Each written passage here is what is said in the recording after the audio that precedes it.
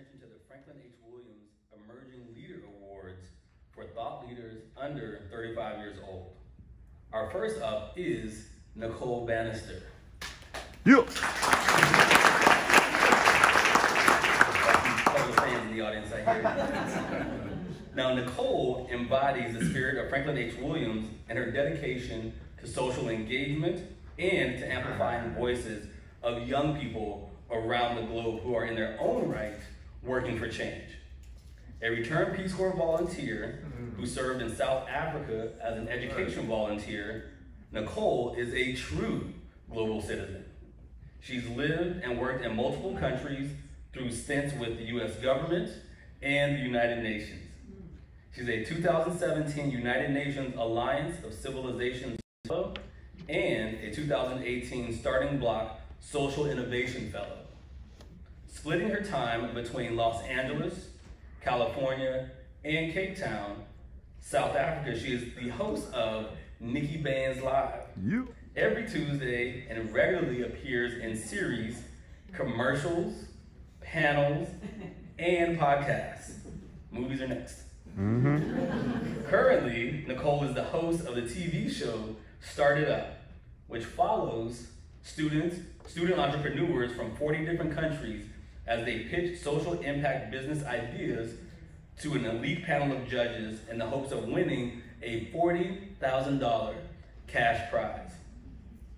As the host of the show, Nicole guides viewers, competing students, and guest judges through the ins and outs of global competition.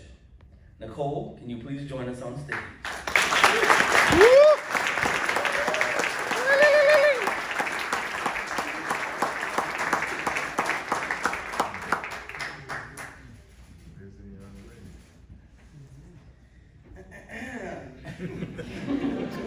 What's up, everybody? Well, good. All right. On Monday of this week, after being in DC for all of 24 hours for the first time in 5 years, I was sitting in a coffee shop in Woodley Park when a girl walked up to me. "I'm sorry, but I have to ask," she said. "Are you Nicole?" As an entertainer, hosting TV shows and working with major celebrities across the globe, this question is not uncommon, no matter where I am in the world. I've been recognized in Marrakesh, I've been recognized in Dubai, but it wasn't the fact that this person recognized me that was interesting. What was interesting is why.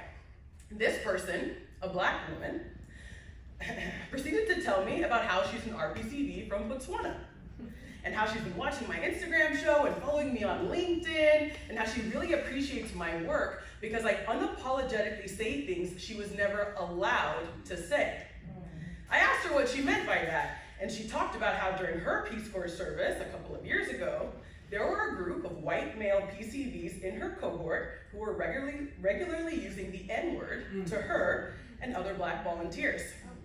She then proceeded to tell me that her concerns were dismissed as unreasonable by the white American leadership at this particular post, and that even though she was the chair of Peace Corps Botswana's Diversity Committee, she was actively told not to talk about white supremacy because it might make the white volunteers feel uncomfortable.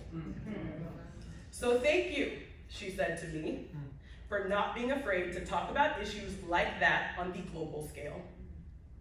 It is no coincidence that this woman found me this week in Washington, D.C. at the end of Black History Month, while I'm here, of all reasons, to accept the Franklin H. Williams Emerging Leaders Award. I am here today because I will not let my voice be silenced.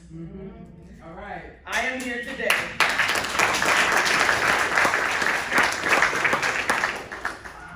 I am here today because I will not let the voices of people of color be silenced. I am here today because I will not let the voices of immigrants and refugees and our host country counterparts across the world be silenced. I am here today because the United States Peace Corps recognizes that diverse voices matter. And not only do they matter, that they are absolutely critical to ensuring that the United States government, its people, and its sovereignty are representative of the world writ large. And the world writ large looks like me. Thank you to my mom and my dad and my brother who are here today. Thank you to the Peace Corps, and especially to Peace Corps South Africa, for for this incredible recognition. And congratulations to all of the other esteemed recipients, who I am like totally and absurdly in awe of.